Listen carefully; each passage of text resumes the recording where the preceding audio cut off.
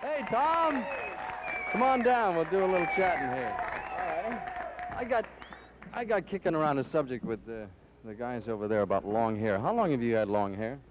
About, since I was 4 years old. No, you're putting me on. It's gotten longer in the last year. Yeah, right. About 2 years, actually. I got this from Gene Pitney. You know, he went to England before the Beatles. You probably know the story. Yeah. And Gene was in the Air Force or something, got his hair cut very short, and it grew out just like this.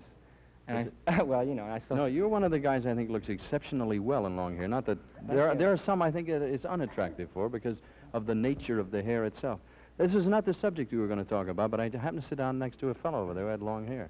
Do you believe in the survey? Do you think people who are not in the entertainment business will eventually have long hair?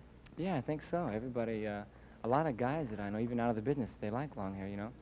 And girls seem to like longer hair on boys nowadays.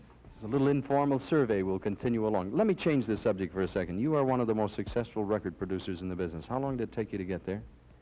I started like 1959, you know, started writing songs and... So we're up to 66 now. This is about 6, 7 years. 6 years, yeah. What's the most difficult thing about making the Monkees records? Thinking up new stuff? Right. There's so many songs we have to do because of the show.